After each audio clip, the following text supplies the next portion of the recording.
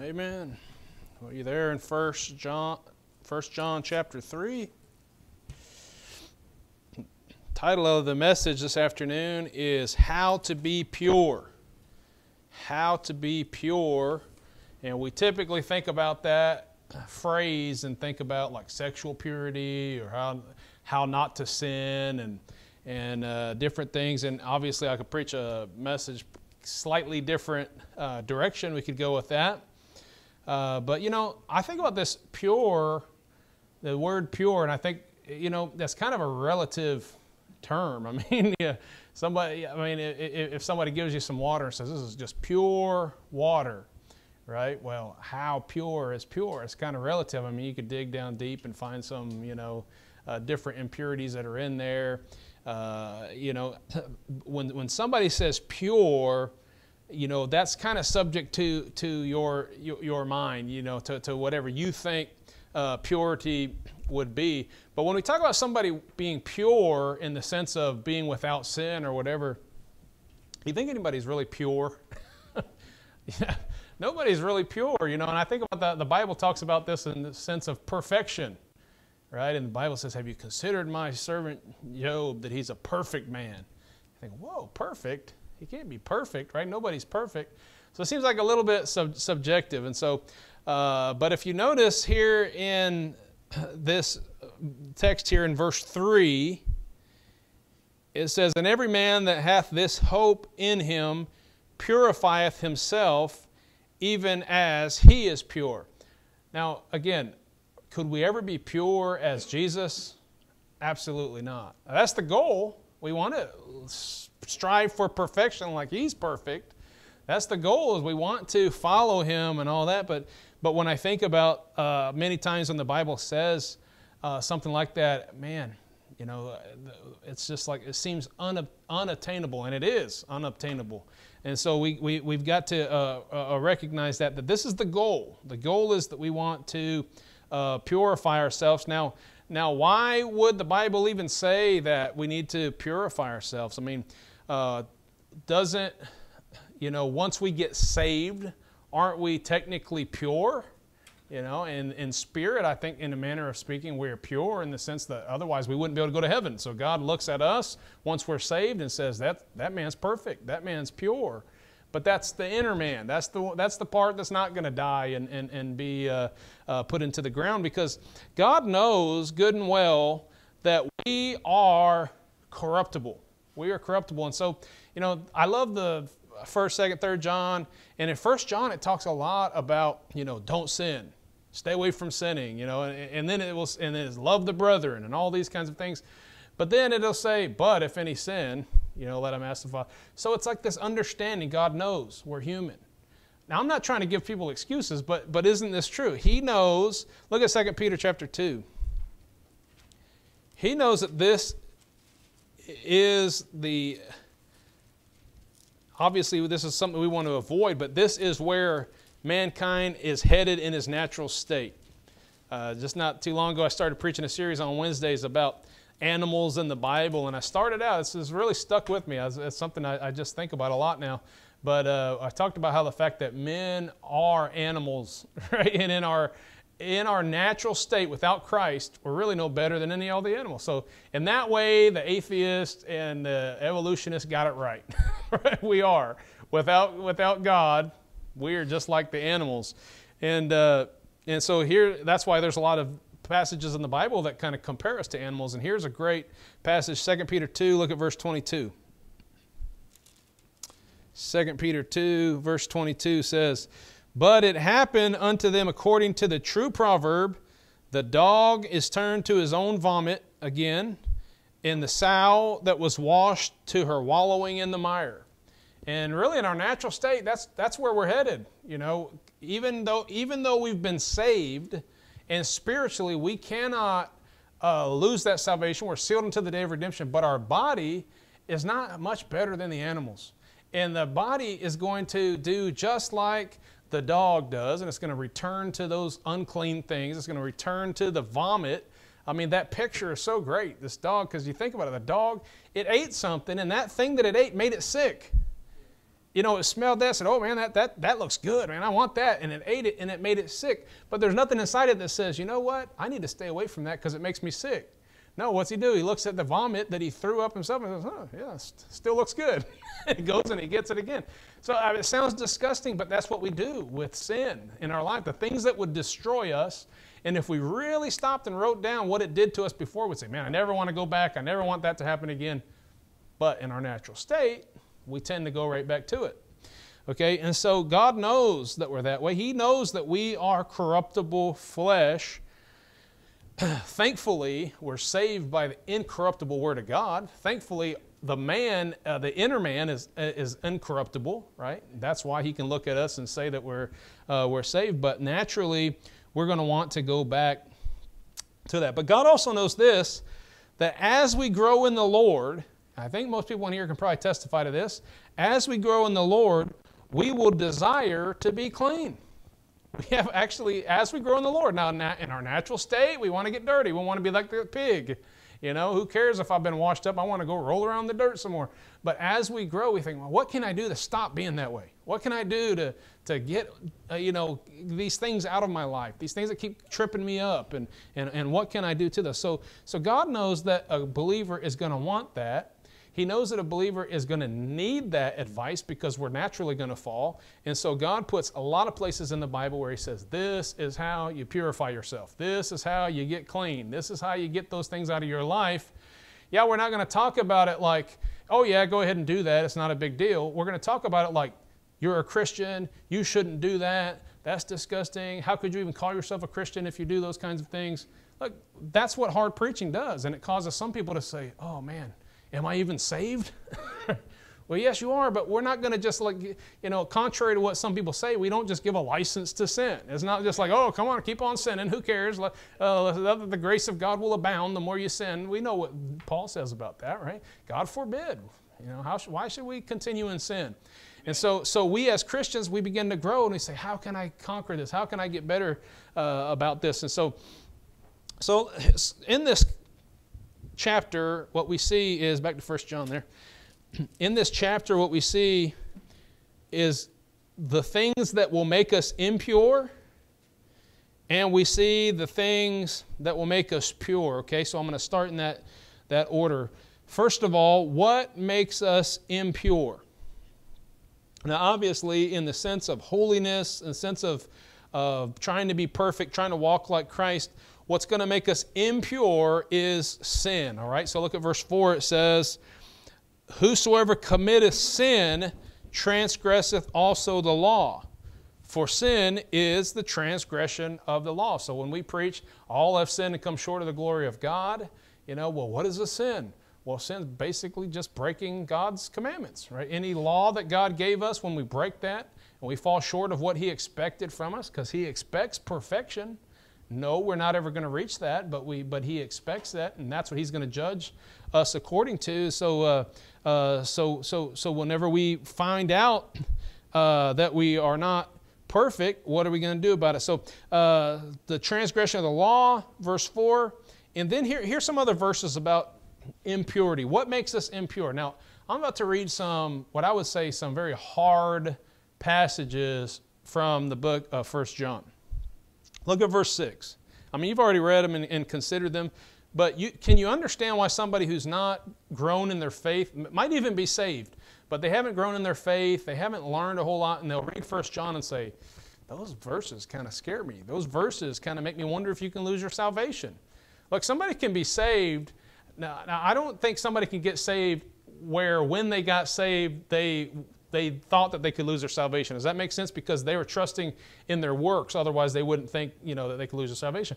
But I do think there's people out there that they get saved and they're confused on this topic and they hear all this really bad preaching and think, oh, can I lose my salvation? How many people have you knocked on the door and said, we ask them that follow-up question, and say, well, do you think there's anything you can do to lose your salvation? And sometimes we're like, I don't think so. That person is probably saved. They're just they're a little bit confused on that. Like I've heard so many people say there's different things, like somebody said suicide and what's that all about, but they're just kind of confused.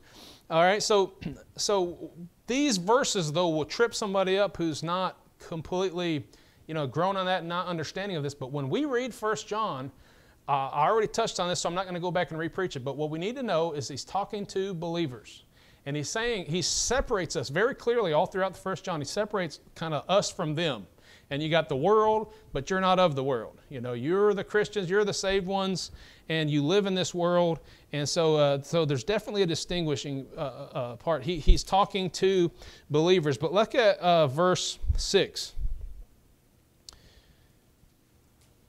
Whosoever abideth in him sinneth not. Whosoever sinneth hath not seen him, neither known him. Now, if somebody asked you, hey, are you abiding in Christ? I hope you would say yes, because you're saved.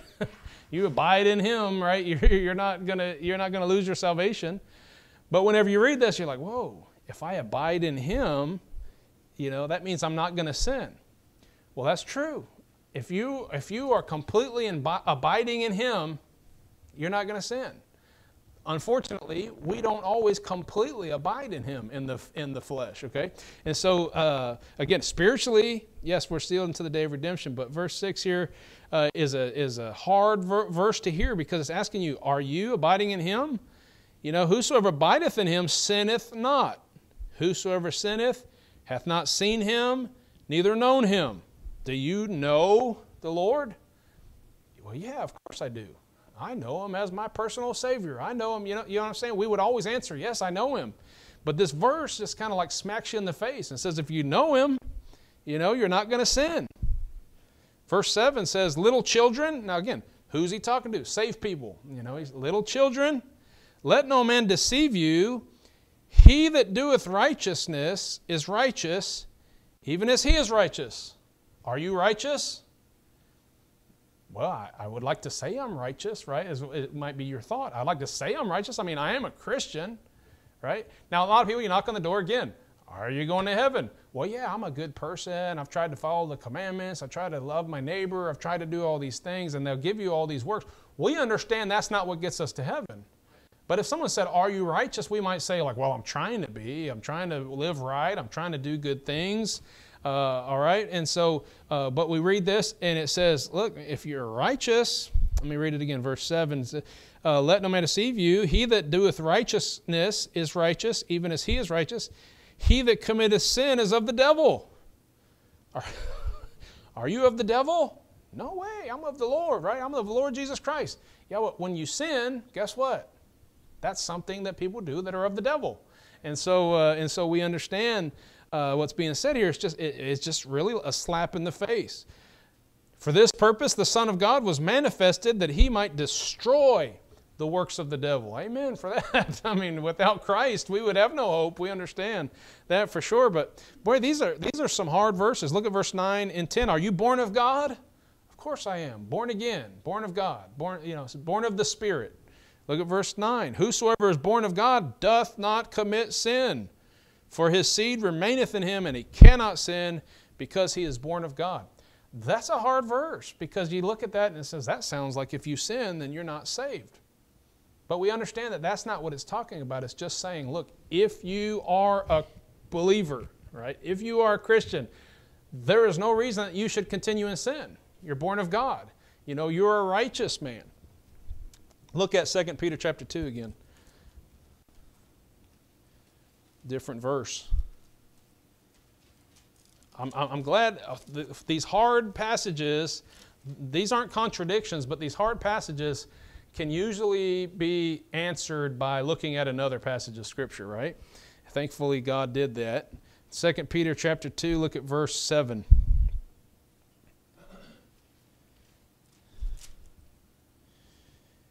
And delivered just Lot. Just is a kind of a synonym of righteousness. Somebody who's justified, somebody who is pure in God's eyes. Vexed with the filthy conversation of the wicked. For that righteous man, dwelling among them in seeing and hearing, vexed his righteous soul from day to day with their unlawful deeds. Now, if you read that without going back to Genesis, you'd say, man, he must have been a good guy, Lot, man, no sin found in him whatsoever. But if you read Genesis, you see this guy wasn't wasn't always a great guy. And not only do we know by the story that he made some gross mistakes and some bad behavior, but we even see the testimony of his sons-in-law who, you know, whenever he's telling them, hey, we need to get out of here, they're just laughing like, what are you talking about? I mean, there's so many things about Lot that we say, there's no way this could have been a righteous man, yet God himself says he was righteous. And these sinners in this wicked world vexed his sinful soul. Now look, even good, hopefully well-intentioned believers are going to come up to you and they're going to say, whenever you call somebody wicked, they're going to say, wait, you're a sinner too, right? You're just as wicked as those people. No, that's not really true. Okay? Are we all sinful? Are we all corruptible? Are we all capable of doing sins? Oh, absolutely. We all know that. But we try to live in this mindset where we're growing in our desire to not sin. We're growing in our desire to be purified and to cleanse ourselves, okay? And so we're growing in that desire. So we're not just going to walk right arm in arm with people who are living wickedly, you know, and people are doing all manners of wickedness and act like, oh, yeah, hey, we're all sinners. You know, let's just go hang out at the bar, you know, because there's one sinner to another. Let me tell you about Jesus. Look, that's not what the Bible, God expects a whole lot more out of us than that. And so there has to be straightforward preaching. God's not going to, you know, he'll look at one person and say, this is my child. I see him as righteous. I see him as holy. He finds grace in my eyes, right? Like Noah. You know, everybody has a mom and a dad. Maybe different stories. I don't know how your life is, but most people have a mom and dad that are proud of them and they don't care what they do. I mean, you could go out, steal a car, get thrown in jail, and they'll be like, well, he's a good kid, right? Every mom and dad, you know, can see past that. They want to see what's good. And I feel kind of like God's like that. Like, if you're a believer, man, he knows you're his child.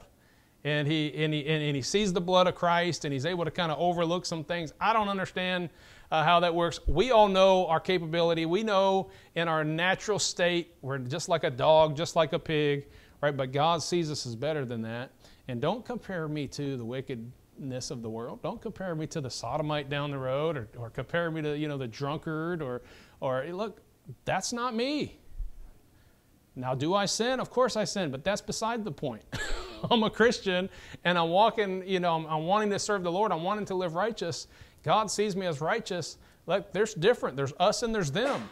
There's the sinners and there's the righteous. Oh, we're all sinners. Yeah, well, the Bible distinguishes between the two, right? We are not sinners in the sense of our title, who we are, who we represent. We are in Christ, okay? We abide in Christ. And so you understand why these verses are really hard. But we're born of God, and we should be growing in our desire to be clean. What did we just read? Verse. What did we read? Oh yeah, okay. We're talking about just Lot. Okay, lost my place there for a minute. Okay, so that's just a little bit about what makes us impure. We understand that. I mean, we understand I can drink purified water, and you know, some expert out there is going to tell you, no, actually, there's no such thing as pure water. It's got something in it. It's got some microbes. You know, it's got some different things in it. You can't filter out the fluoride. You can't filter out certain metals. I don't know. Somebody's going to do that. Do you understand what I'm saying? Like purity is relative, but the goal is to be as pure as possible, all right? So how then do we accomplish that? What makes us pure? And that's what this passage is talking about. Back to 1 John. We looked a little bit about what makes us impure. We understand that. Those are the things that we should hate. We don't want to do those things. We don't want to break God's commandments. We don't want to walk after the flesh. But here are the things that will make us pure. Hold your place there because we're coming back, but look over to John. The Gospel according to John. And understand this, that when we talk about purity, when we talk about purifying ourselves, we certainly don't mean that we need to get saved all over again.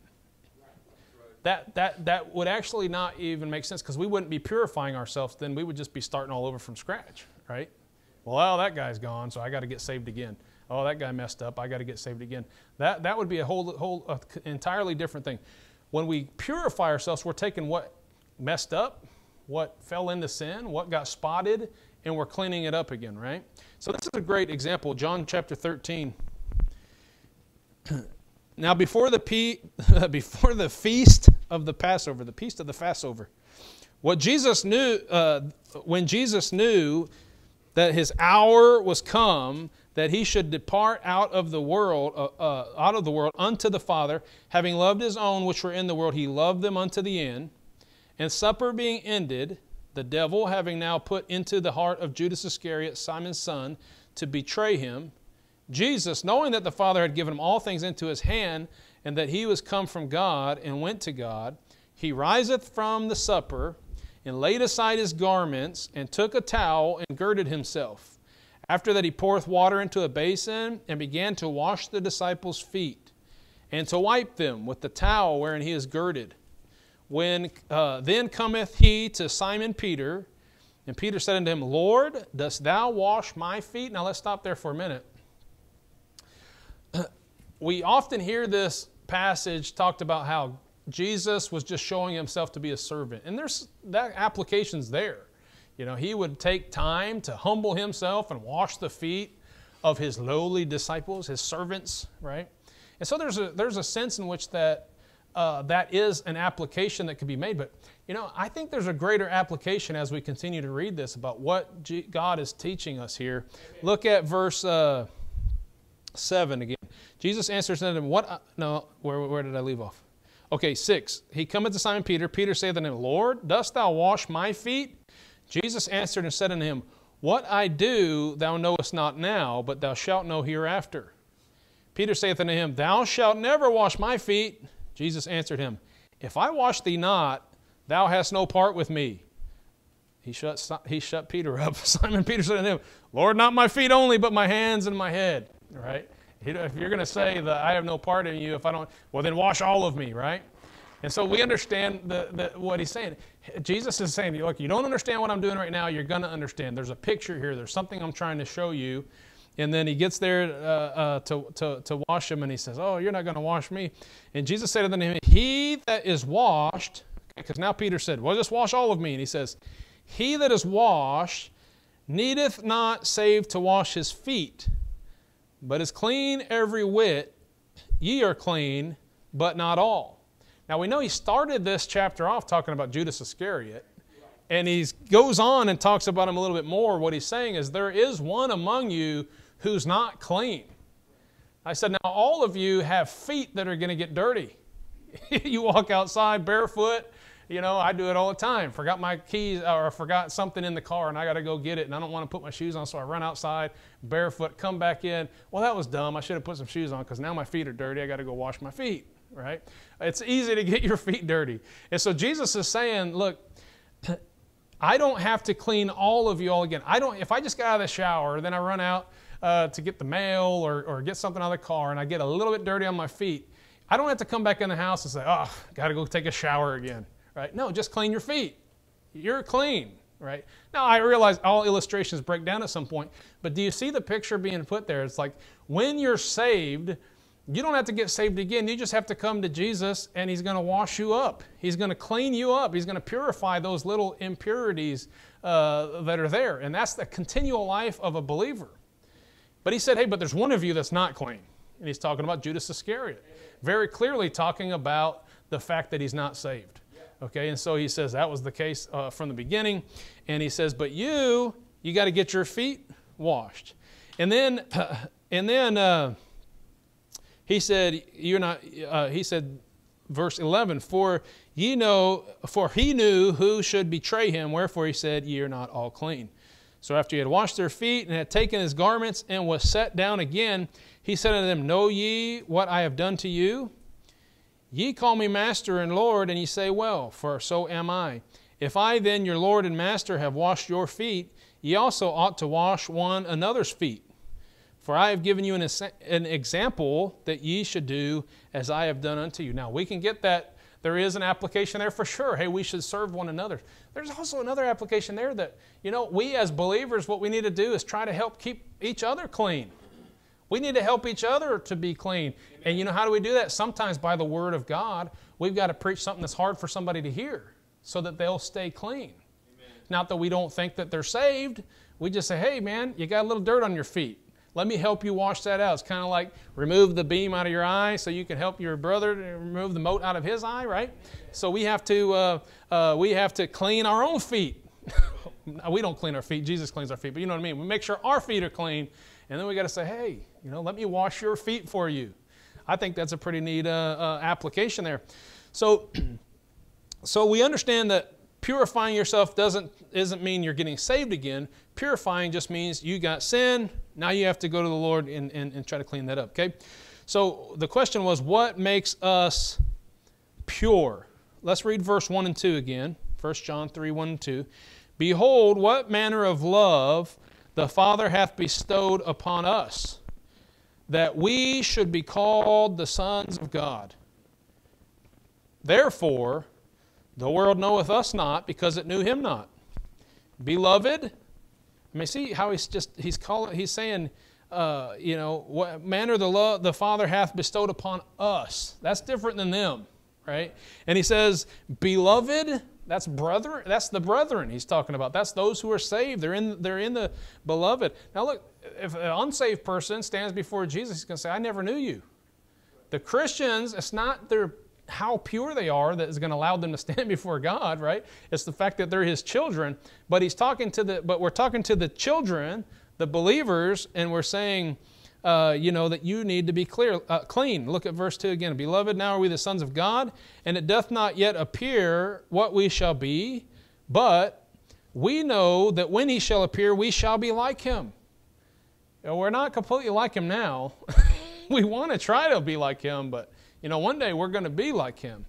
And for we shall see him as he is. And I think that's more than just like physically seeing him with our eyeballs. We're going to understand his heart and his mind and who he is and what his purposes are better than we ever understood, because we can never understand that in this flesh.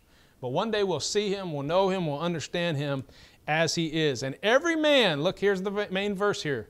And every man that hath this hope in him purifieth himself, even as he is pure. So when we realize some certain things, then we are purifying ourselves. Okay, have this hope doesn't mean like, man, I sure hope I'm saved. I sure hope that when I die I'm going to heaven. I mean, how many times you hear that at the door, you know? You going to heaven? I hope so. Well, that's not the hope he's talking about, okay? When the Bible talks about hope, having your hope in Christ, it's actually an assurance. Amen. It's saying, I know that I'm saved, and I stand upon this hope, right? This hope that one day I will be in heaven. One day I'll be with Christ. And where do we get that hope? Well, it's faith. It's faith in God's Word. We heard the Word, we believed it, said, okay, I'm putting my hope in this Word. Okay, and so we have to stand fast on that. And he says this, he says, when you hope on or you realize and believe these things, you purify yourself. Here are some things. Look at verse 5. Here are some things that we need to know, okay, and to remember and reckon in ourselves. Ye know that he was manifested to take away your sins, and in him is no sin. Okay, we understand that. Hey, look, we've been born again. We are called the sons of God, verse 1. Praise the Lord. We understand that. And so because we know that we are saved, we trusted in Christ, and we've been born again, now we have to realize that, and we have to come back and say, you know, I have been saved from that, you know, from who I was. And so what verse did I just tell you to? I keep getting distracted. Verse 5. And you know, so here's what we have to remember. We have to remember that God was manifested to take away our sins, right? Jesus came down, 100% God, 100% man, right? That was the miracle of it. That's why He's the only one that could cover our sins and take away our sins, because He became sin for us who knew no sin. All right, so we have to remember that. We have to remember, hey, it's not like just, you know, that's not a powerful thing. That's what our hope is based on. The fact that we have forgiveness of sins through what He did for us. And now when we remember that, man, that's really freeing, that I no longer have to live in sin. Right? He died for that. I don't have to pay for that. I mean, because it's almost like if you thought you were going to go, if you knew you were going to go to hell, if you knew 100%, and I'm going to hell, maybe you just totally decided to reject it. You knew that it was true, but you said, I don't want anything to do with that. You rejected it. Now you know you're going to go to hell. Do you think you would live the rest of your life still living as pure as you can and trying to be holy and live according to the Lord? No. And that's why God just gives them over to a reprobate mind, because they're like, man, I know I'm not going to heaven anyway. So they just do all manner of just trying to fulfill the flesh and all that kind of stuff. And so we remember this, that no. Actually, Jesus paid for all those sins. Right? I'm not going to have to pay for all those sins anymore. And that actually purifies us and helps us to want to live holy and want to live righteous because He's our Father, you know. We want to glorify the Father. Amen. And so let me see here. Let's look at verse 5 again. We know that He was without sin. I already mentioned that. Look at verse 8. Verse 8, I love that verse. He that committeth sin is of the devil, for the devil sinneth from the beginning. For this purpose the Son of God was manifested, that He might destroy the works of the devil. We don't have to live in fear of what the devil's going to do to us because of our sins or how he's seeking to devour us or whatever. Man, we put on the shield of faith. We put on the helmet of salvation. We take up the sword, the Word of God, the sword of the Spirit, and we try to live unto God because He already defeated the devil. Now, I realize the devil's still alive and well right now and wreaking all kinds of havoc in our world, but we understand that the end's already been written and that we do, through Jesus Christ, we do conquer that because He has defeated the enemy. It says that He was manifest that He might destroy the works of the devil. Right? We're on the winning side. That's something that we should be excited about, and we should live as though we are on the right side because we are on the right side. So when we realize these things, we begin to pure ourselves. Here's another thing. When we realize that the world that didn't receive Him is not going to receive us, that gives us a little more strength that, hey, you know, because a lot of our sin is based on just the fact that we want to gratify ourselves. I understand that. But a lot of our sin is based on the fact that, you know, we still try to live in the world. And so we still have other people, influences in our life, friends, family members, or whatever. And so we kind of feel like, man, I got to keep them happy, or, oh, I don't want them to think bad about me. Well, the Bible makes it very clear that those people are actually living for the devil. The devil is leading their lives. And so naturally, they're going to hate us whenever we try to follow Christ because they hate Christ. Right. And so it said there in verse 1, it said, therefore the world knoweth us not, because it knew Him not. And when we remember that and we think about that, it actually helps purify us. It helps keep us clean because we're remembering, hey, they didn't like Jesus either. Yeah. So I'm going to live holy life. And if they don't like me, guess what? I can be happy about that. Say, I'm being just like my Father. Right? I keep saying Father and Jesus. You understand. I'm not a oneness guy. But we're glorifying the Father, and that's what Jesus' goal was. Right? And that's what His purpose was here, is that we might glorify Him. Okay, and verse 2, we need to realize this. He's going to appear again.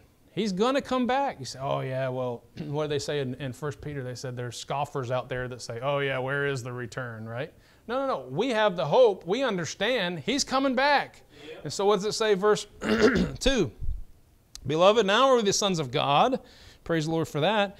And it doth not yet appear what we shall be, for we know that when He shall appear, we shall be like Him. Now, people might laugh at you and say, what, you think Christ is coming back? You really think He's coming back? Yep, I do. Yep. And as long as I keep remembering that, keep thinking about that, it's going to cause me to purify myself and want to live for the Lord. You know what I'm doing? Washing my feet, you know, or Jesus is washing my feet, you know, and I'm being cleaned by the Word. The Bible talks about that. We need to realize that we are going to see Him again. We're going to understand, and we're going to see Him as He is. So, what will things begin to be like then when we're purified? Well, naturally. I mean, we already know what they're going to be. That's the things that we're reminding ourselves. So number one, look at verse 13. The world's going to hate us. Yep. Marvel not, my brethren, if the world hate you. We know that we have passed from death unto life because we love our brethren. He that loveth not his brother, I'm getting ahead of myself, abideth in death. So first of all, just go back and marvel not, my brethren, if the world hates you. In Iola, I preached this morning on things that Jesus marveled at. All right, things at which Jesus marveled. I did that one for my daughter. Okay, so things at which Jesus marveled. All right, marvel means it astonished him. It kind of blew his mind. And you think, well, how can anything blow Jesus' mind? Well, there's 2 times the Bible says that Jesus marveled at something. Number one, He marveled at their unbelief. Right? He looked at those who should have known better, and they just weren't accepting Him. They weren't receiving Him. They didn't have belief, and He marveled at that. And then there's another time where there's a Gentile Roman centurion, and he sends his servants to go tell Jesus, hey, my servant is sick. If you'll just say the word, he'll be healed. And he says, hey, I'm not even worthy for you to come into my house, so just say it, and I'll be. And it says Jesus marveled at that man's faith. So He marvels at those who have no faith, right? Which is a lot, right? And all those majority of the Jews that He originally had sought after, as He's walking about like the lost sheep, and He's trying to preach to them. He's like, I marvel at their unbelief. But then at the same hand, He sees this centurion. And he's got this great faith which stands above all those others. And he says, man, I marvel at that, right? So anyway, just a little secondary message. But the marvel, right, is what we're talking about. Just like, wow, I'm just scratching my head at that. So here's what Jesus said, or John said. He said, don't marvel that the world hates you. You shouldn't be like, I just don't understand why they hate me. I try to be a nice guy. I try to live for the Lord. I try to do right. Why do they hate me? Don't marvel at that. He already told you they're going to hate you, right? And that should help you to purify yourself, because you know that when you walk with Him, you're going to endure all that. It kind of prepares you. You're ready for it, okay? And so that's what we can expect to happen once we're purified. The other thing is, and I kind of already read some of this, but let's look at verse 14 through verse 20. Another thing is, when we're purified, we begin to love our brethren. That doesn't mean, that we're always going to have this perfect love for one another and for our brethren. But that should be a result of when we have cleaned up sin out of our life and we get some of these things out of our life, we should begin to love our brethren. Look at verse 14. We know that we have passed from death unto life because we love the brethren. He that loveth not his brother abideth in death. Right? Now look, we are not children of death. We are not children of the wrath of God. We are not, we understand we have eternal life because we put our faith in Jesus. So we have to make this mental realization that, look, we are not supposed to act as though we are still dead, like the world is dead. We have eternal life, okay? So, but when we hate our brothers, then actually what we're doing is we're at least appearing that we are abiding in death. And physically speaking, in this flesh, we are abiding in death. Verse 15, whosoever hateth his brother is a murderer. Jesus talked about that, right? If you already committed murder in your heart, if you hate your brother. And ye know that no murderer hath eternal life abiding in him. So can you find any verses in the Bible where somebody killed somebody and still went to heaven? Yeah, you can. Right? So he's not saying, look, there's not going to be anyone in heaven that ever committed a murder. He's just saying that is not what a Christian looks like. Christians don't murder, and just like you wouldn't expect a whole bunch of murderers to be in heaven because that's not the Christian thing to do, you shouldn't expect a whole bunch of people that hate their brothers, right, to be in heaven. And again, I understand the spirit. I'm going to get to that verse in a minute, okay? But the soul is what's saved, okay? But we shouldn't expect somebody who loves the Lord, who has been saved, to hate their brother any more than we would expect them to be murderers and all that stuff. Okay, so verse 16. Hereby perceive we the love of God, because He laid down His life for us, and we ought to lay down our lives for the brethren. But whosoever hath this world's good, and seeth his brother have need, and shutteth up his bowels of compassion from him, how dwelleth the love of God in him? My little children, let us not love in word, neither in tongue, but in deed and in truth. This is what James talks about. Now, a lot of Christians want to go to James and say, look, James is saying, it's works. I understand it's faith, but the faith is going to cause works. So if you don't have works, then you're not saved or whatever. That's actually not what James is saying. James is just saying, look, if you say that you have faith, that doesn't do anybody any good. That doesn't profit anything in this earth for you to just go around saying, I've got faith. But what you need to do is you need to demonstrate your faith through your works. Amen. And so Christians should be expected to do good works. Right? They're not relying on that for their salvation, but they should be expecting that. They should be expected to do that. Okay, so the world's going to hate us, but then also, once we purify ourselves, we begin to love the brethren. Now, I don't know about you, but there's a lot of places that we could go. We could party. We could we could go to different friends' houses or whatever of the world. Maybe you work with some co-workers, have bosses or whatever. You could go out and fellowship with them. That's nothing like fellowshipping with fellow believers, brothers and sisters in Christ. That's fellowship. That is good times right there. When you love your brethren and you're fellowshipping with them in Christ, it's just like, man, you feel like you're pure, right? Because that's what we're supposed to be doing. And so that's why the Bible talks about not loving the world, neither the things that are in the world. So the last thing is, we will be pleasing in His sight, and we will receive blessings from Him. Look at verse 22. And whatsoever we ask, we receive of Him, because we keep His commandments and do those things that are pleasing in His sight. That's the result. Remember, here's what John said he's writing these things for. That your joy may be full. That you will fellowship one with another, and truly our fellowship is with Christ, right? So he's trying to restore our joy of our salvation and our fellowship with our brothers and sisters, and that we would walk with Christ, we would keep the commandments and all those things. And guess when we do that, God begins answering our prayers in ways that He never would if we were continuing in sin. And He begins to open doors that never would have been open to us if we were continuing in sin. They say, well, what about the world, man? They just continue in sin and they get to do whatever they want. Look, there's a big difference. They're not part of the family of God. We are part of the family of God, so God's going to chasten us and He's going to discipline us when we do wrong. But look, aren't you glad you're part of the family of God? I wouldn't trade that for, man, I don't want Him to discipline me. I want to be able to get away with whatever I want to get away with. That doesn't make any sense. I would much rather Him discipline me whenever I do wrong. But here is the order, okay? Number one, we have to be born again. We have to be saved by believing in Jesus Christ and trusting what He did for us. Here's what the Bible says at the end of this verse here, verse 23. And this is His commandment, that we should believe on the name of the Son, Jesus Christ, and love one another as He gave us commandment. And he that keepeth His commandments dwelleth in Him, and He in him. And hereby we know that we abide in Him, by the Spirit which He hath given us. Okay, so first, people just need to believe.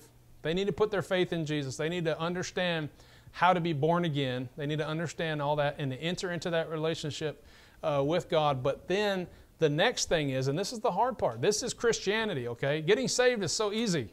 Christianity is taking the next step and saying, now what? Well, now you need to stay clean. Amen. Now you need to love the brethren. Now you need to do all these things and walk in the Spirit. And when you do, you're reminded daily, hey, I'm a Christian. Amen. I've got the Spirit in me. Amen. And it just kind of regenerates you and helps keep you clean. Let's pray. Father, thank you for your word. We know that we are washed by the word, cleansed by the word. And so help us to stay continually bathing in the scriptures and helping it to affect our lives and to clean us up. We know we don't deserve anything. We certainly don't deserve our salvation, and our works could never gain us salvation. But Lord, help us to put in the effort and put in the diligent time that we need to add to our faith and to do the things that you're going to bless, and you're going to help us to have joy. You're going to help us be effective in the ministry and reaching other people and having a good testimony. All the things that we know spiritually, the Spirit within us tells us these are the things that we need, Lord. So help us to remember that, purify ourselves by remembering these things. In Jesus' name I pray. Amen.